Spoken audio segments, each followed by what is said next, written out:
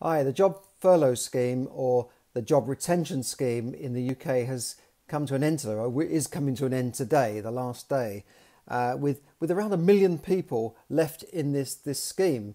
Now, figures were bandied around fairly recent that 600,000 were in the scheme, but now the figures come out that 1 million people are left on this scheme, which does leave me wondering why there are 1 million people who are paid a percentage of their salary by the government, not the government actually, the taxpayer, you and I paying taxes. They're using our money to pay people to sit at home watching Netflix when virtually 90% of the economy is actually open. Yeah, I know that some of the travel industry is not open and not everyone is fully deployed and employed, but I do feel this scheme has maybe gone on a little bit longer. Apparently it's cost something like £70 billion. 70 billion. Now, you know what a billionaire is, right? That's someone with £1,000 million. There are not that many billionaires in the whole world, maybe a few thousand at the most.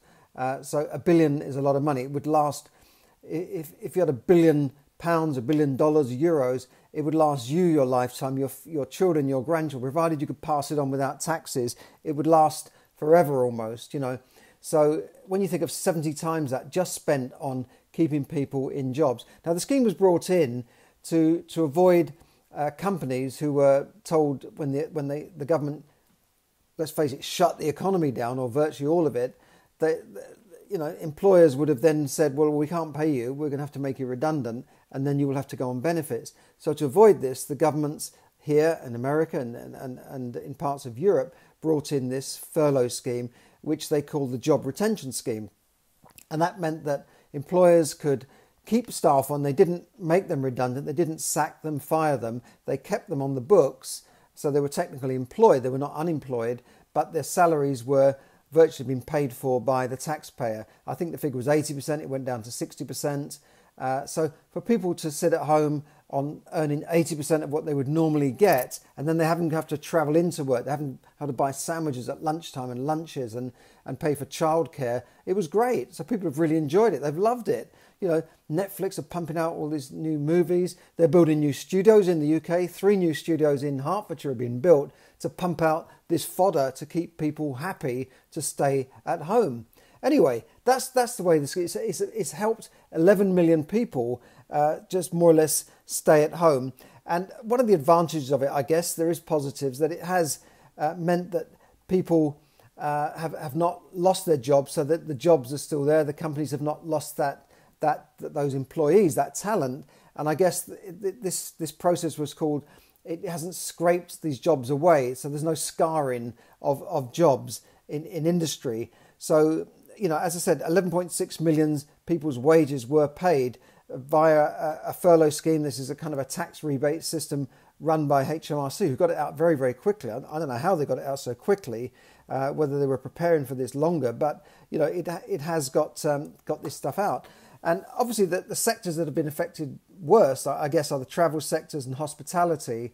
Hospitality is only just about recovering now.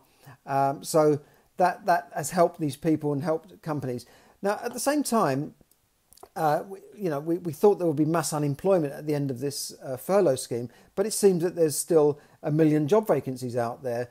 Reed Employment have recently come out and said that their jobs online on the Reed Employment site peaked 300,000 jobs just recently, the highest ever. Now, I remember Reed, when I was in recruitment, Reed had about 200, 250 jobs actually actively online at that time.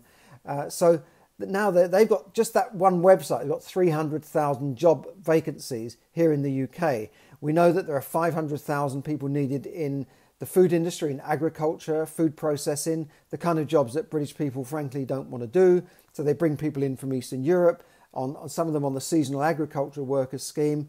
We also know that there's 100,000 shortage of truck drivers, these heavy goods truck vehicles, that's causing food supply at the moment and fuel supply, petrol shortages. That the government said, well, there's no petrol shortage, but tell that to the people that I just saw down the road queuing up the road, hundreds of meters up the road queuing to get into a petrol station.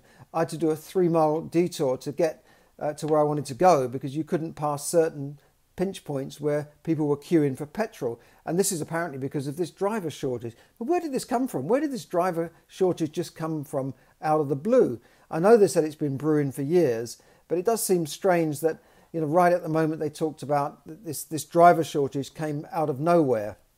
And so that's been going on. So will the people that are unemployed be able to dovetail into these jobs? Probably not, because if people are sitting around unemployed, they probably haven't got that many skills. They probably haven't got the specialist skills needed for many of these jobs. But the economy is growing again. It grew by 5.5% between April and June. So of course the economy will be growing because it's been shut down. So you're starting from almost a 0 point, and then they base it on what people are out there spending on. Of course, people have been desperate to get out and spend in restaurants and pubs and go places again. So naturally, the economy will be growing again. So they're treating this as a great success. The same thing has been going on in America, where people are actually better off. They're given money to stay at home, $32,000 a year, I believe, just to stay at home. So people are saying, well, great, I don't want to go to work. I'd rather have this money sent in through the post. Is this, it's just a theory here, could this lead to some form of universal basic income as more and more jobs are replaced with AI, artificial technology? Could that happen? I don't know.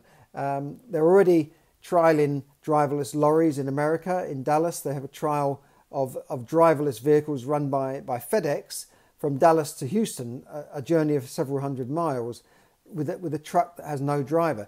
In this case, they've got a safety driver in there just in case things go wrong. Now, this could, if they brought this out, and FedEx are planning to use more of these trucks by 2022-23, that could wipe out millions of jobs. Driverless Ubers are already been trialled.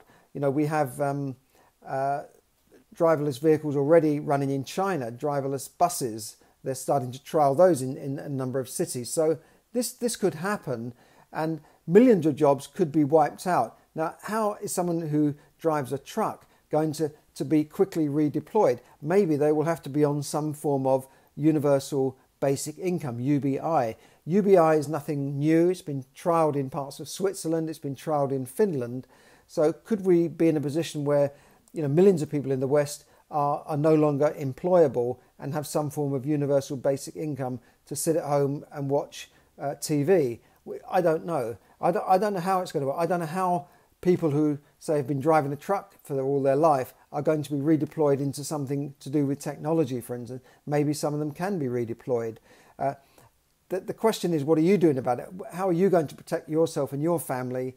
Are you going to sit there and be like somebody who is dependent on someone else, like an employer, and say, like at the moment, these people on furlough, I listened to an interview with someone today. She said, well, I didn't know whether they were going to make me redundant. And then they made me redundant, but then they changed their mind and decided they were going to keep me on. And you think, well, what a life to live. It's a terrible way to be living, where you're dependent on the whims of an employer to keep you employed, or you're dependent on the whims of a big company that might decide, well, we're going to close that plant down in this country and move it over to this country because they're offering us a better tax break, or they're offering us carbon credits, or any other crap like that. Then you're being pushed around like a pawn on the chessboard.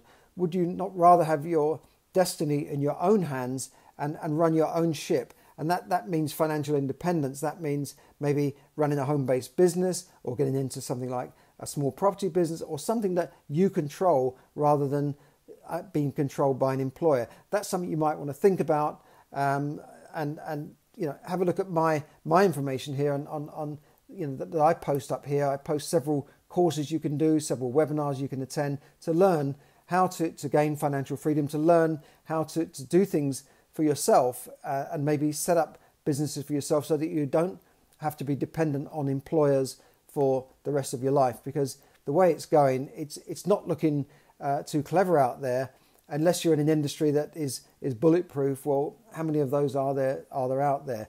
The safest people of all, of course, are usually government employees. They have cast iron pensions, they have gold-plated pensions, and they have very secure income streams.